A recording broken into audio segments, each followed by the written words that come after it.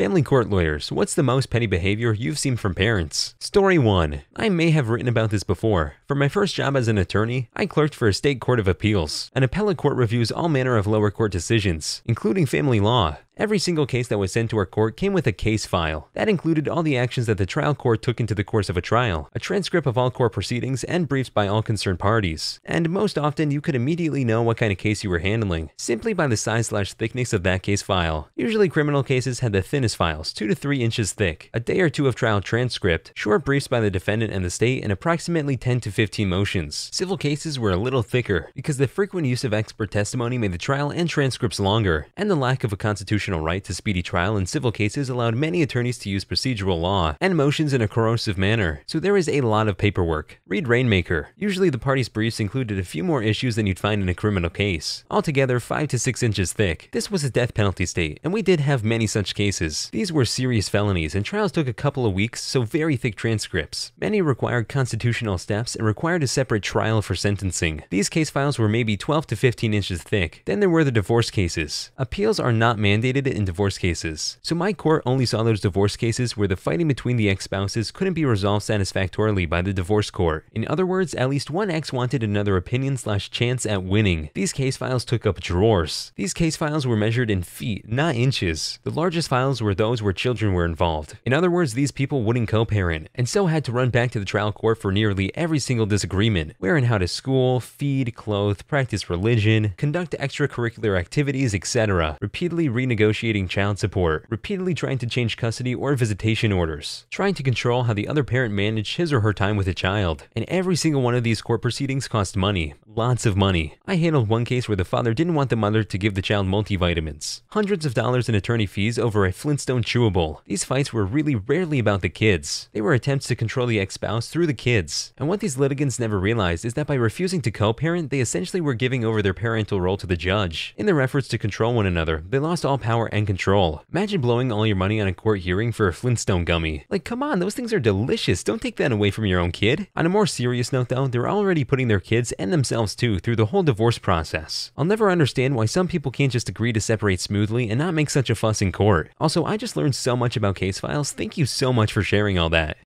Story 2. In law school, I did some intern work for a family law clinic. Most of my clients were pretty reasonable, but when waiting for my cases to be heard in the hearing room, I saw some really petty and terrible stuff from other parties. But one case stood out as the worst. One guy who got custody of the family dog in divorce said that if he didn't get more visitation with the children, he would have the dog euthanized. His excuse was that without the kids there, the dog wouldn't get the attention it needed and was better off dead. The ex-wife made an impassioned plea before the judge, showing pictures of the kids playing with the dog and video testimony from the kids expressing their love for it. It was 100% clear they would be devastated if the dog was put down. While the judge was very sympathetic and tried asking the ex-husband to be reasonable, in the end her hands were tied, since the dog was the ex-husband's property per the divorce agreement, and he was free to do whatever he wanted, provided it comported with the state anti-cruelty laws. In the end, she relented to give custody rights basically every weekend of the month in order to save the kid's dog. To the judge's credit, she gave the ex-husband a verbal haranguing like I've never seen in all my years of practicing law since. She warned him that she would be watching this case very closely and would not hesitate referring it to a criminal prosecution if he slips up in any way, either towards the treatment of the dog or the kids. And that if anything happens to that dog, she would fast-track a hearing to revisit his visitation rights, and strongly implied the new visitation schedule would be vastly against his favor should that come to pass. On that day, I realized I never wanted to be a family lawyer. The interim court order said that my client, the mom, was not to discuss the court procedures with the child. During an access visit, the child asked her, "When will I get to see you again?" And my client responded, "We'll have to see, but hopefully soon." The father then argued that this was discussing the court proceedings with the child, and tried using it as an excuse to deny any further access. What a scumbag, the two of them. I'm at a loss for words. How do you threaten your own children's dog? Like you're willing to take an innocent life if you didn't get what you wanted? What an absolutely disgusting human being. Props to the judge for everything she said though. She had a lot more restraint than I would have. Story 3. The worst I was ever a part of. In California, we have certain requirements to meet before one parent can move away with the child. These requirements kick in when the other parent's visitation will be materially impacted by the move. My client is a mom. She is a dental hygienist. She has kids with dentist 1 and divorces dad for dentist 2. She wants to move with the kids to dentist 2's house so she can work with him, live closer to work, etc. Dentist 2's town is a 25-minute drive away from Dentist 1's town. Between the two of them, the two dentists must have spent nearly $400K fighting over a 25-minute move. This was also the moment I realized I made a terrible mistake becoming a lawyer when I should have become a dentist. Bonus, saddest behavior I have personally seen. Mom creating fake spicy abuse stories and dropping hints to the pediatrician, in turn causing the pediatrician to call PS about dad. All worked out in the end. Mom lost custody because of her actions after it all came out. Double bonus, funniest thing I ever saw. Rich breadwinning wife refused to pay husband spousal support because those laws were written to protect housewives. He's not a housewife. This is insane. Man, maybe I gotta become a dentist. But seriously? That second mom should have to serve some kind of time after making those stories up. Those can destroy lives so easily. What a scumbag. Like, what was she trying to gain from that? And that double bonus one, she doesn't actually think those laws are only for housewives, right? Right? Story 4. I practice law. Not usually family law, but I have a case of my own right now.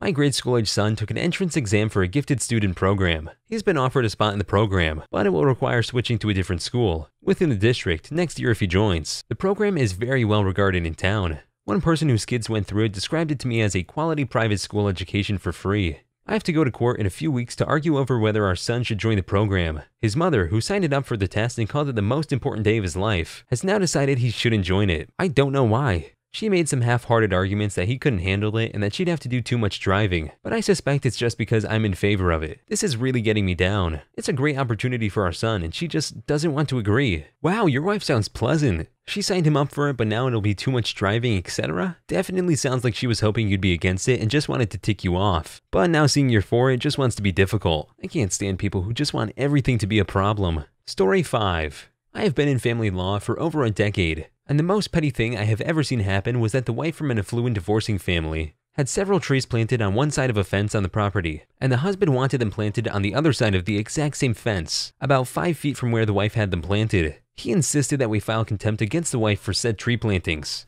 They spent close to $50,000 in legal fees arguing over the stupid trees. It was incredulous. I have stories upon stories of people's pettiness, but this one will always stand out for me. Another really petty one was my dad buying a money order for his child support every month, but not actually giving them to the mom. He gave us copies of all the money orders he bought as evidence of the support he paid, but she claimed she had never received them. Well, that seems stupid, but no, he had actually just kept them. And then, like an idiot, gave the original month's-old money order to the mom to be paid for the outstanding child support balance. He was definitely found in contempt. People can be really ridiculous. No way he actually did that. What an idiot. So glad he got caught and the mom got the money. It really amazes me how stupid people can be when trying to cheat the system. They always think they'll get away with it. Makes it that much better when they finally get caught.